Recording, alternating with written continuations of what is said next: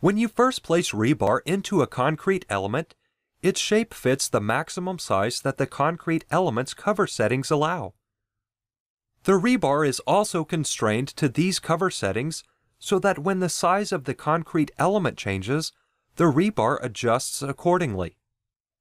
However, in some cases, you may not want the rebar to be constrained to the cover settings. To see this, first place rebar in a beam. Open the Section 1 view. Next, on the Structure ribbon, in the Reinforcement panel, click Rebar. Click OK in the dialog that appears, and then select Rebar Shape S3. With current work plane and parallel to work plane selected in the contextual ribbon, move the cursor over the beam. Press spacebar until the rebar hooks are at the top, and then select the beam as the host. Then click Modify to end the command. Now select the rebar. In the Rebar Set panel of the contextual ribbon, change the layout to maximum spacing, and then set the spacing to 1 foot, or 300 millimeters in the metric file. After rebar has been placed, you can override the host constraint behavior of rebar. First of all, you can use the shape handles and dot controls that are available on the sides and corners. For example, drag the bottom shape handle up, and then drag one of the hook dot controls down. To be more precise, in the Host panel of the contextual ribbon, click Edit Constraints. This opens the Edit Constraints dialog, which contains a table that you can use to adjust the constraints. There are multiple columns in the table. The first column, Bar Handle, lists the available positions of the bar that are dependent upon a constraint. The list will vary, depending on the rebar shape. When you select one of the rows, the associated portion of the rebar highlights in the drawing area along with the constraint target.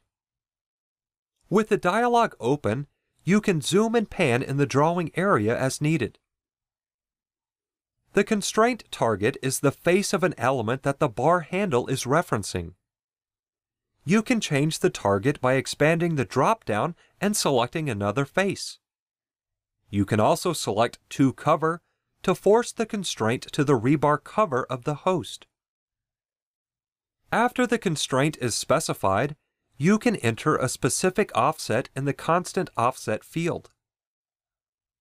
This is simply the distance from the bar handle to the constraint target, or to the cover reference of the host if To Cover is selected. For example, since you moved the bottom shape handle up, bar segment 2 has a negative constant offset. Negative values move the constraint toward the center of the host, whereas positive values move the constraint outside of the host. Change the constant offset for bar segment 2 to -3 inches, or -75 millimeters in the metric file. For the change to take effect, you must click Set as Preferred with the row selected. When you do, an asterisk appears after the bar handle and the constraint target. This indicates that the current constraint has been overridden. In order to remove the override, click Find Default. When you do, the constant offset still remains. You can also use Show Current to return the selected row to the current constraint. For example, select To Cover in the bar segment 2 row. At this point, you could click Set as Preferred to override the constraint, but if you wish to see the current constraint, click Show Current. As far as the bar handles that are available for any shape, the bar plane is the placement plane of the rebar. So in this case, you could set a constant offset to establish where the rebar begins in the beam. The start of bar and end of bar handles allow you to adjust where the rebar starts and ends respectively. Out of plane extent is available since the layout is set to maximum spacing. This allows you to set where the last rebar is extended to, with respect to the beam. For this example, set the constant offset for the bar plane and out-of-plane extent to -1 foot, or -300 millimeters in the metric file. Make sure to click Set as Preferred after each change. Then change the constraint target for start of bar and end of bar to the bottom face of the floor.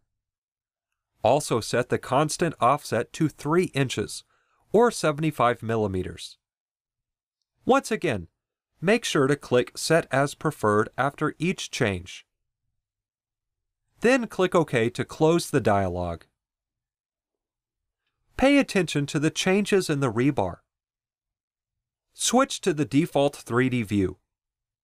When you select the beam that is hosting the rebar, it becomes transparent, and you can see the rebar in the beam.